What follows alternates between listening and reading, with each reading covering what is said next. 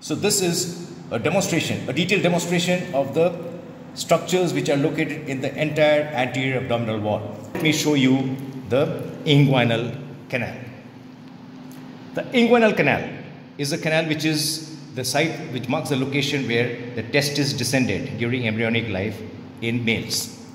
Theoretically, it is present also in females because the round ligament of uterus passes through that, but it is of clinical significance only in males because by virtue of the descent of the testis, it takes a process of peritoneum with it called the processus vaginalis, which can be a site of inguinal hernia, which is much more common in males. So let's take a look at the inguinal canal. The inguinal canal is a 1.5 inch canal which is located just about 1 centimeter above the inguinal ligament and parallel to the medial 2/3 of the inguinal ligament. So this is the proximate location of the inguinal canal. If we were to imagine a rectangular box, it has got 4 sides. Anterior wall is formed by the external oblique aponeurosis, and laterally it is formed by the internal oblique. At this juncture, I can mention that some of the fibers of the internal oblique, they take origin from the lateral part of the inguinal ligament, and we can see those fibers here, these fibers. So these also forms part of the anterior wall. The roof is formed by the conjoint fibers of the internal oblique and the muscle deep to that, that is the transverse abdominis, which also takes partly origin from the inguinal ligament. And these two sets of fibers which take origin from the inguinal ligament, they curve over the inguinal canal, and these curving fibers, the conjoint fibers of the internal oblique and transverse abdominis, they are referred to as the conjoint tendon. And they form the roof, and we can see that also here. And this same conjoint tendon also forms part of the posterior wall of the inguinal canal. To continue with the roof is also formed by the inferior free margin of the fascia transversalis, which is known as the iliopubic tract. The posterior wall is formed by the conjoint muscle, which I already mentioned. It is formed by the fascia transversalis, and on the medial most side, medial 1/4 of the posterior wall is formed by a reflection of this inguinal ligament called the reflected inguinal ligament. So these 3 structures form the posterior wall.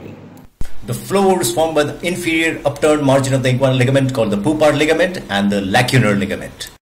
Medially, just above the external iliac artery, this is the location of a ring, and we can see that ring here. That is known as the internal inguinal ring, and it is through that ring that the ductus deferens passes, and we can see the ductus deferens here. This is the ductus deferens which we have lifted up, and this is one of the most important contents of the inguinal canal.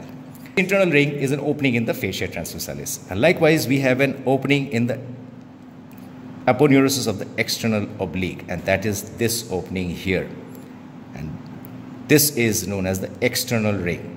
And the external ring has got 2 crura, a medial crus and a lateral crus, and passing through the external ring we have the spermatic cord which we have lifted up, and the most important content of the spermatic cord is this structure, which is the ductus deferens, which I mentioned here. And if you look closely here, when I exert traction here, it moves here, and when I pull here, it moves here. So this is the ductus deferens.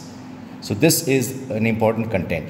Another important content of the inguinal canal is this nerve here. This is the ilioinguinal nerve, which is piercing through the conjoint tendon, and it is running, and it will supply its structures in the thigh and in the scrotum. Another content is the genitofemoral nerve we cannot see, and the other muscles that we see here, these are derived from the conjoint tendon and muscle, and that is referred to as the cremasteric muscle, which plays a different role in the scrotum. So this is the inguinal canal. This is a site of inguinal hernia, and in this particular cadaver, he had already undergone a surgery for inguinal hernia, and we can see the remnants of the suture material. This blue color that we see here, this is non-absorbable suture that we use for inguinal hernia repair, and that is proline. And I can show you some more remnants of the same structure here also, and we can clearly see this blue structure. This is non-absorbable proline, which is used for inguinal hernia repair, especially when we are strengthening the posterior wall of the inguinal canal. So this is about the inguinal canal and its clinical relevance. The inguinal canal is present in the females. As I said, it gives passage to the round ligament of uterus, but because there is no testis, inguinal hernia as such is very rare in females. Now let me mention something about incisional and other hernias. The quickest is the midline incision through the linea alba. It can be supraumbilical, infraumbilical. This gives very rapid approach. The thing about incision in the linea alba is that when we're closing it, because the linea alba is relatively avascular, we have to close it with non-absorbable material.